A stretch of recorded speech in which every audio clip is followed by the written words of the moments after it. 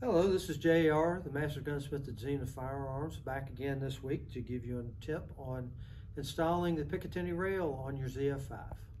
The first thing you want to do is figure out the orientation of your rail, and this is basically how it goes on your gun.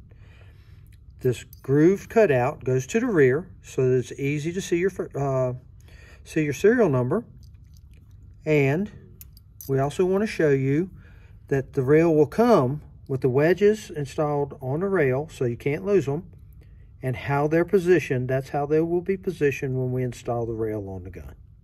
So the first thing we do after we move our screws and wedges is turn it upside down, and as you can see how it positions on this tab. Now historically, one of the problems that we have had with this type of firearm is that the rails did not fit snugly onto the receiver, and it was easy for them to work loose.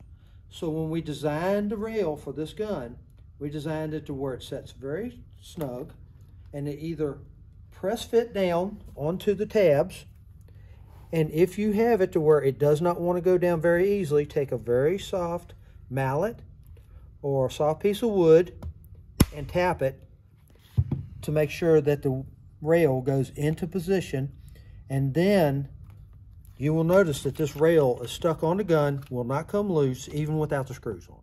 So now what we're going to do is we're going to install our wedges and our screws, and this wedge goes in, the angled part inside and up, flat part down, and we slide it into position and put our screw in place.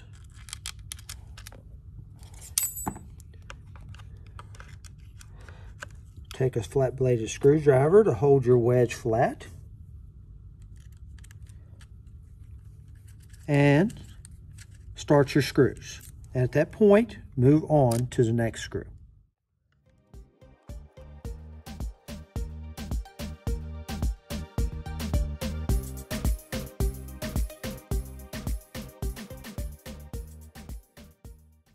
Okay, now at this point, we have all four of our screws and wedges started together.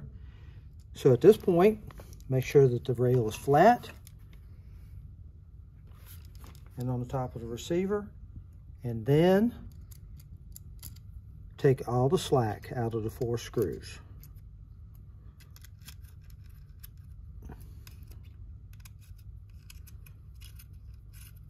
Now that all the four screws are snug and we know that the rail is flat on the top of the receiver, what we're going to do is go and torque the screws.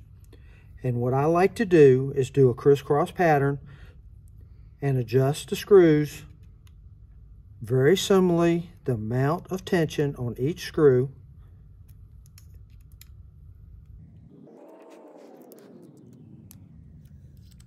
You notice that I'm tightening with the short section of the wrench,